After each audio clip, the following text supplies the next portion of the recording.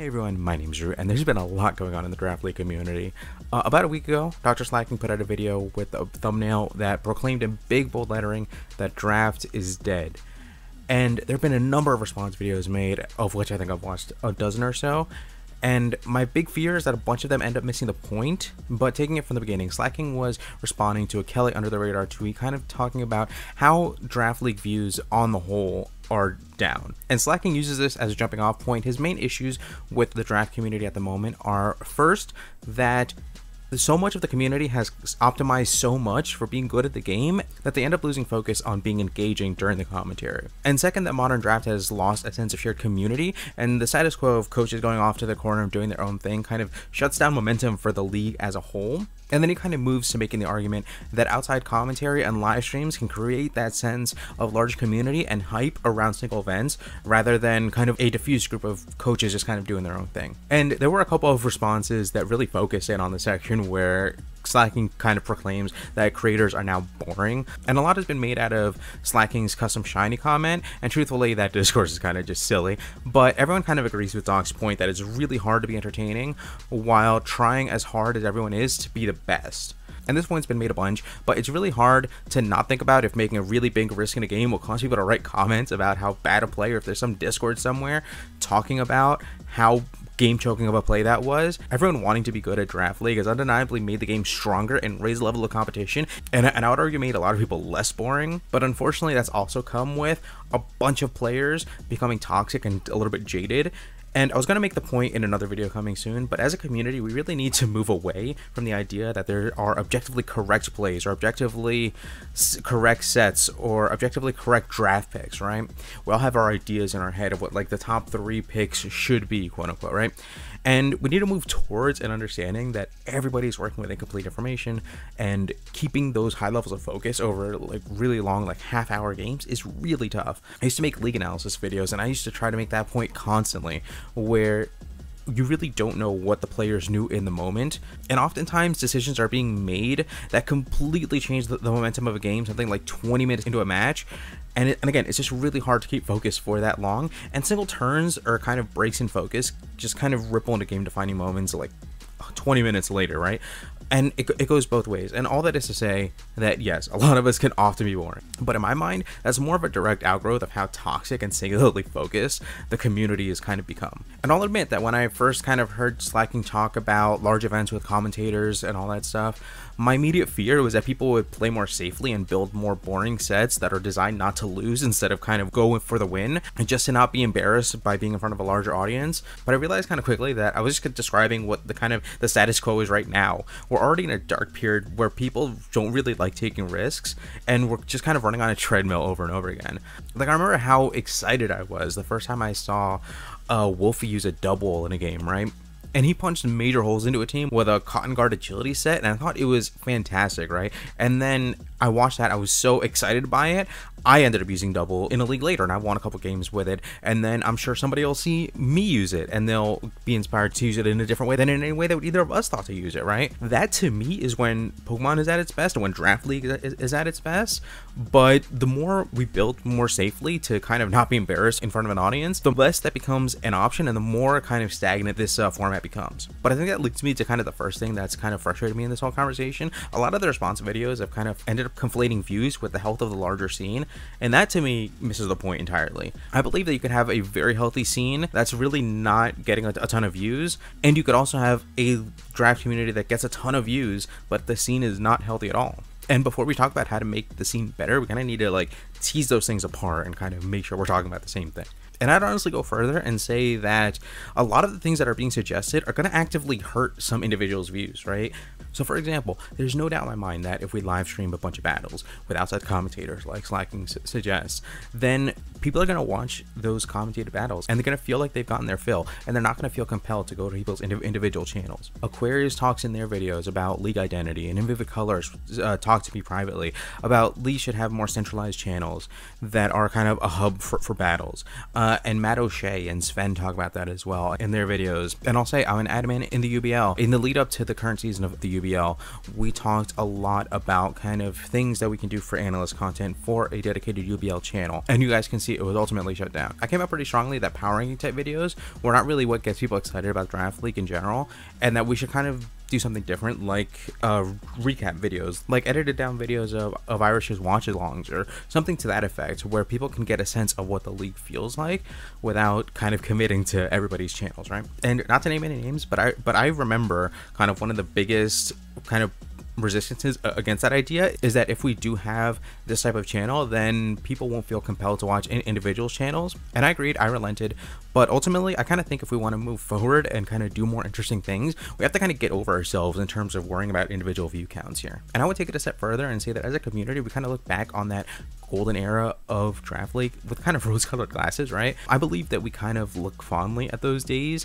because things were new and they were super interesting and views were at its peak, right? And honestly, a lot of us were kind of on the outside looking in to a lot of those huge leagues that kind of dominated the community. But we should be honest about the fact that I think a lot of the reason why we think of that time so fondly is because view counts are at an all-time high, right? And I think people are going to bandwagon on what Doc is saying out of frustration because their own views are down. But I really do think that Slaking is principled enough that he would be making the same arguments even if we had the same kind of big creators with big views in the community, right? Like, a lot has been made about SEO, and we could all become SEO experts overnight and our views could go up 20%, but all of our problems with the Draft League community would still be the same. All of Doc's points would still stand, right? And a lot of the discussion in the response videos has taken the tone of something like views are down because the league scene and creators are boring, so therefore if we become less boring, then views will go up. And it's mostly kind of frustrating because it has a big like pick yourself up by bootstraps energy, when I think we have to be more honest about, again, the golden age. And what I mean about this rose-colored glasses comment,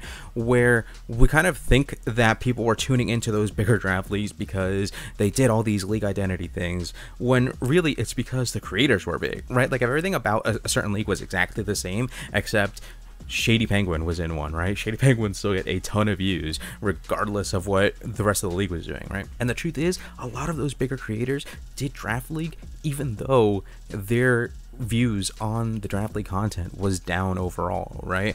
The truth is, if anybody's out here looking to do Draft Leagues for views, should probably be doing shiny hunting instead, right? Kelly under the radar said in a recent video that he pushed back Draft League content to push out Arceus videos, and he's super glad he did because of the views. You could be getting a ton more views just doing hardcore Nuzlocks, but we're all here because of the format, and that's not going to necessarily come with views. And this whole idea about blaming ourselves because we're as individuals are boring is kind of not the most positive solution here. One thing that Galadite said in the Gray video was something to the effect of, we used to have content creators playing leagues, and now we have league players creating content, right? And he kind of used that as an example of why a lot of the players now are kind of boring and not as entertaining. But I think that's my point, right? About these other creators got a ton of views doing other things and then came to Draft League content, and that's why they got views. It's not because they were these 1 in a million creators, right? And again, if you really want to get views doing Draft League content, go out, do shiny hunting, get a bunch of viewers doing that, and then try to get those viewers to watch your Draft League content. But all that is to say that we need to disentangle these ideas of getting views and kind of doing these things for the larger health of the community. I think we need to be more honest about the fact where, let's say we put on a huge event with a bunch of different battles and a bunch of different commentators and everybody loves it, right? Views for an individual creator on their individual videos might go down like 5 or 10%, but the views for Draft League as a whole would go up like 10 to 15% just to make up numbers, right? But I think we have to be comfortable with the idea that individual views might take a hit in lieu of views for the larger community as a whole. And I'd go a little bit further to say that creators' egos and attachment to their view counts has been driving so many of the decisions that are being made in our community, right? I've been a league commissioner and I've been in decision-making positions in a number of other leagues, and I can say undoubtedly that commissioners weigh kind of people's followings in whether or not to invite them, right? And oftentimes commissioners participate in their own leagues. So oftentimes commissioners are making decisions based on the idea that they think that inviting somebody will bring them views, right? And there's a little bit of a selfishness about that. And I really appreciate Sven for sharing his story about his journey as a non-upload player and how long it took him to get into upload leagues.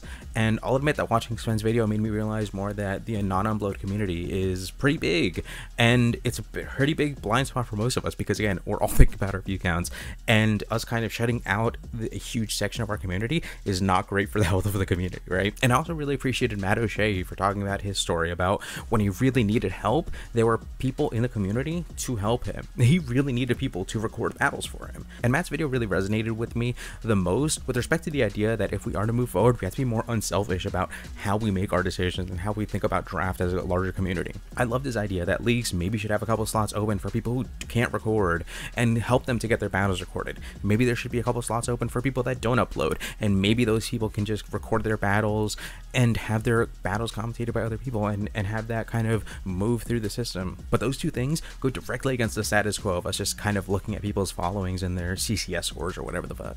And I'll share a little bit about my own story, right? I started making 3v3 battle spot videos, trying to be a shitty penguin clone like a lot of people, right? And I desperately wanted to do Draft League. It was super interesting to me. That's when obviously Draft League was very new, but I was friends with literally nobody in the mid-tier leagues, let alone like the top tier leagues. And I ended up making my own league from scratch, right? I knew nobody, but that's where I honestly made some of the best friends that I've known in this entire community, right? And we had people with subscriber counts from like a couple dozen to tens of thousands, right? But that honestly was one of the most pure Draft League experiences that I think I've ever felt. And I used my battles from that league to get in other leagues like the UBL, and just went on from there. But I have to emphasize again, I had no idea what I was doing, right? And that's where I kind of first met Randy HLD. And at the time I was having issues genning, but I reached out to Randy for some genning help, and he was very kind, very giving of his time, and him just asking me to kind of confirm some things with his stats because he didn't want to misgen anything. Those turned into weekly conversations where we just talked about our matches, where we just talked about other things, and honestly that started what's now a 5-year-old friendship, right? And I also super appreciate Otto mentioning that a lot of people that have gotten a bit of recognition from the UBL have come from my suggestions. Like, I honestly wish that old server existed so I could look up DMs where I first threw out names like DrSlaking or Frosted or JV, right?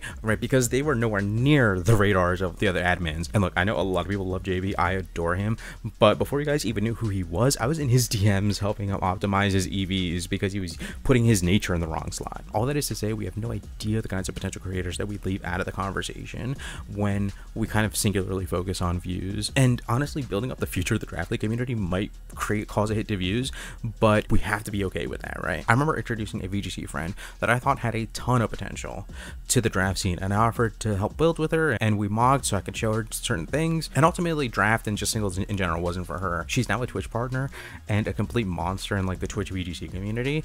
But I'm super happy that we had that experience. I'm super happy that even though it didn't work out, that I put forward the effort, even though it didn't amount to much. With that, I'll say that Maddie's section about the community coming together and providing commentary and analyst work for each other kind of lit a fire under me the most, and I think resonated with me the most. And again, I think a lot of it's just the community being less selfish, but Matt literally says, I'm not going to receive without offering to give. And I think that's kind of the attitude that the community needs to have. I imagine in my head like a Discord server where at first a group of primarily commissioners can get together people and share resources for like analysts and commentary work, and eventually we can work towards kind of putting together like a volunteer network of people recording battles and getting them together, people that can't record, and then ultimately kind of moving towards discussing how we can help innovate format wise or give certain players a chance that are bubbling up in the scene, because a ton of the commissioner community has a ton of strengths, right? Like, I think if I'm good at anything, it's kind of recruiting and kind of being involved in the scene, and Aquarius is super good at organization and being meticulous. So is Otto is really good at creating rules and formats and helping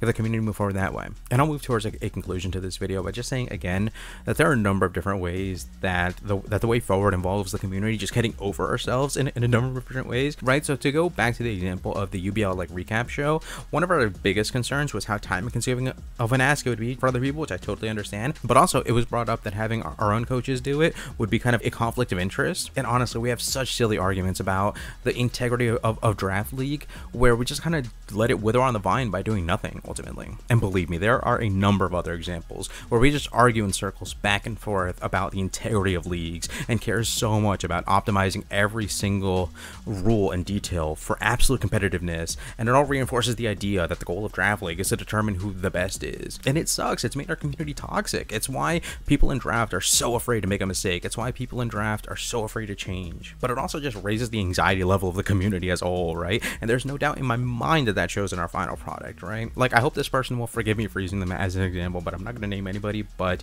I watched a league video recently where at the end of it, they lost, and they were saying just how embarrassed they were and apologizing over and over because they feel like they've let their viewers down because they made some mistakes early in the game and it rippled out and they couldn't really recover.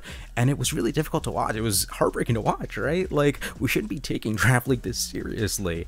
One final point I'll make about the golden era of Draft League and how we kind of look back at it with rose-colored glasses, I think a lot of the reason people kind of enjoyed that commentary and why people tuned into that is because they were having fun. They were not so concerned about every little thing, and that reflected more in the final product than commentators being boring now. And even if you do come to the conclusion that people are more boring now, I can't shake the feeling that it's because the community has become so toxic and so singularly focused that it's become so hard to just enjoy it ourselves. And I'll try to conclude this video by just saying that the way out of this malaise isn't just to hope that the big creators come back or tweaking SEO to get extra views. I think it comes down to changing the culture, making it more accessible, and kind of working towards making a better product. Thank you guys so much for watching. We'll be back really soon with more Draft League content. But once again, thank you guys so much for watching, and I will once again out.